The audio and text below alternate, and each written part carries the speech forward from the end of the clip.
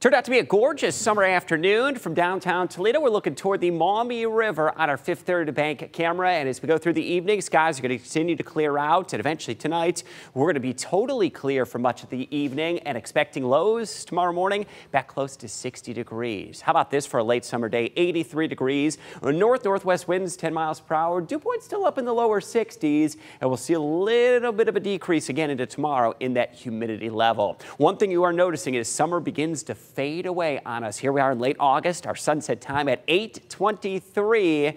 And by the time we reach the end of the month next week, we're going to be down to 8:08 for that sunset time and losing over 2.5 minutes of daylight each and every day as we go through late August. It's a nice mix, though, of upper 70s to right around the lower 80s. 80 in Monroe, 75 in Marblehead, 78 Port Clinton, 77 in Tiffin, Ottawa, Napoleon, and Defiance. You are all at 81 degrees. Now, we do have dry weather on Doppler radar. There's a few isolated showers over the Lake Erie shore.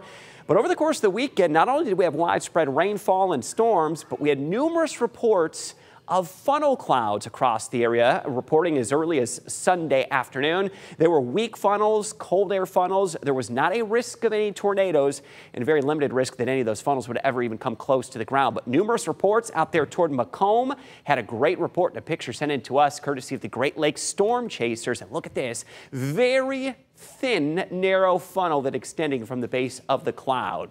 Cool sights that we're seeing right here across northwest Ohio. But how about sights that are out of this world?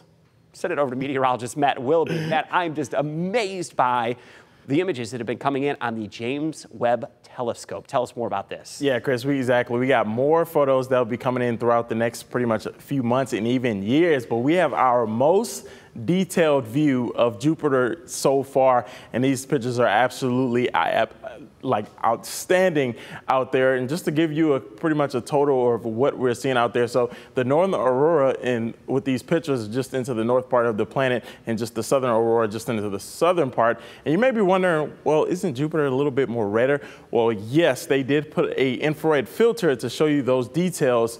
And also, you may have seen in textbooks, this little dot right here is actually an anticyclonic storm that's actually twice the size of the Earth. So definitely a huge, massive storm that we saw on Jupiter, but definitely won't see any unearthly temperatures or any unearthly conditions right back here at home, right, Chris? Matt, one more second here. Point that out again for me. That little spot on Jupiter, this little spot right there, is twice the size of our entire Earth, and it is one massive storm on the surface of Jupiter. Yes, it is. It is absolutely insane. And I did do a little research, and I saw with this storm, you may see some winds up to 270 miles per hour with this. That is just intense, out of this world, Matt. Very much appreciate you sharing that information coming in from that James Webb Telescope. Tomorrow morning, we're back at the upper 50s for a bit of a cool start to the morning to right around 60 degrees. The afternoon, an ideal day, back into the lower 80s. Lower humidity will continue,